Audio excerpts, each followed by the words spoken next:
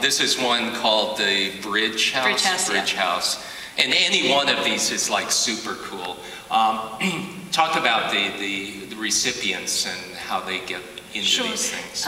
Generally, anybody with an income of about $600 a month can qualify for them. They go through a process with our nonprofit where, number one, they recognize and start to believe that maybe they can have a home, and that they don't have to live in substandard housing without running water, which is crazy.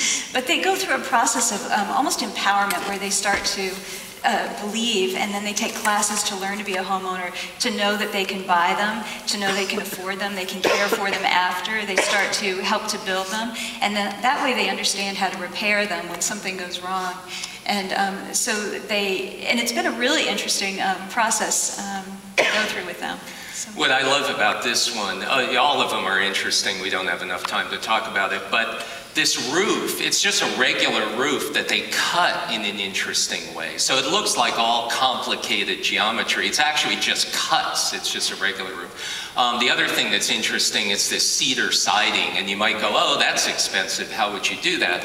Well, this is all waste wood, and the reason it's different lengths, which becomes a design element, is because they couldn't get it in consistent lengths. So they just made that limitation into actually an aesthetic part of it, which I think makes it more interesting.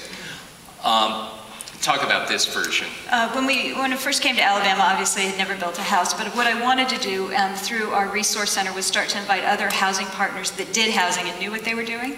And we found that Habitat would be a good partner to invite in, and to do that you have to start a Habitat chapter. So we started a Habitat chapter, we finished the paperwork, and the day we did, there was a group of university students from Auburn on a project called Design Habitat, and they had designed a house for an affiliate who wouldn't take it. They thought it was a little too modern. And so we were willing to go ahead. This is the first house that we built through them. But the idea was that it was modular on two sides and site-built in the center. And this was before Hurricane Katrina. But the idea was you could build them quickly in areas where there was very little labor and it would cost less.